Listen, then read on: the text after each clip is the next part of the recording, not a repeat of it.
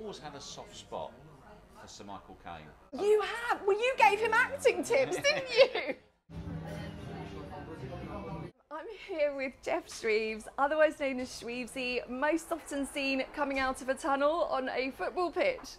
Geoff, Def Leppard rang you out of the blue and asked where they could watch the FA Cup semi-final in Canada. Yeah.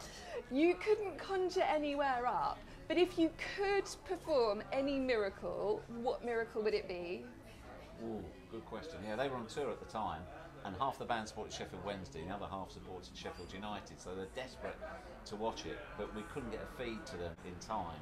Any miracle. I'd love to have the musical ability of any member of Def Leppard, in fact, any professional musician. I play the piano extremely badly. If I could somehow morph overnight into Jules Holland, yeah, that'd be marvellous. If you heard me play, you'd say that would be a miracle. Would you do a stint on Jules Holland on New Year's Eve? 100%. If I could play the piano, you wouldn't be able to stop me. I'd not stop showing off.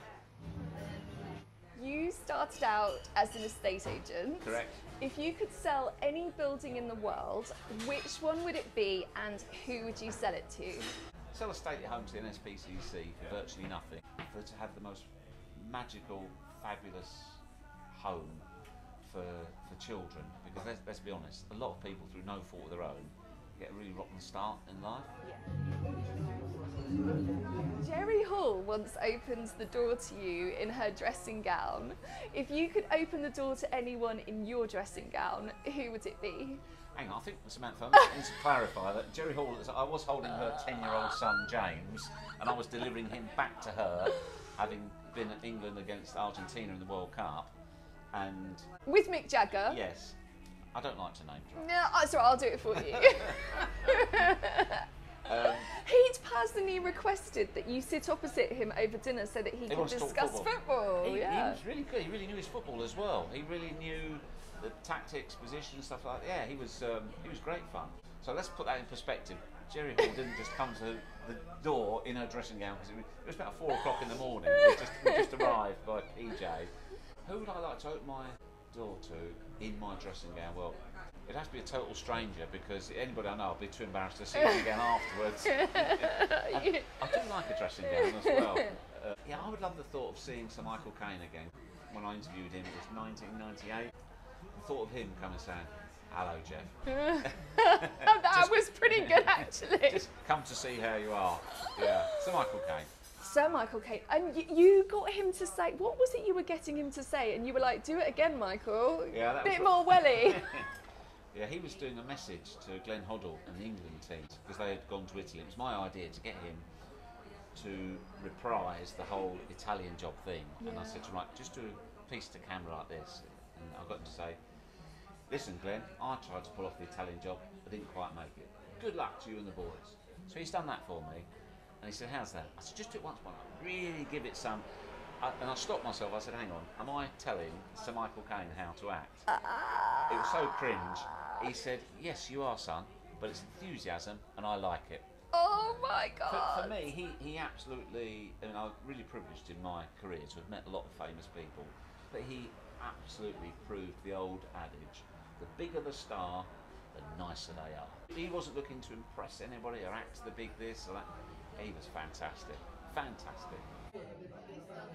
Football is known for its chants, its inventive chants. Yeah. If you could invent a football chant to sum up your life, what would it be? Oh, definitely "You Fat Bastard" would have been chanced at me a lot. I definitely think I'd get "Who are you? Who are you?"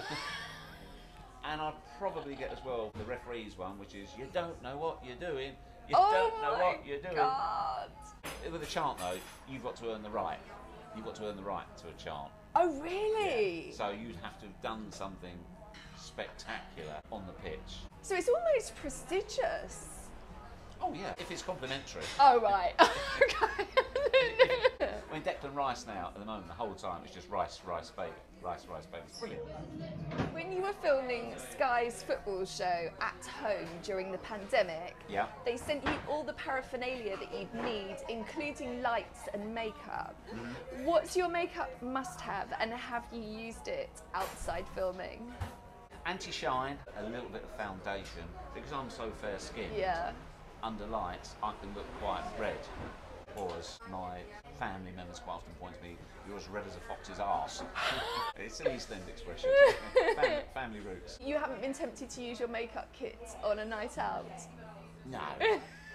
I don't think there's enough makeup that's going to improve this. So we've been on the Sky Christmas party. Gary Neville and I were the last men standing. Alcohol may well have been involved.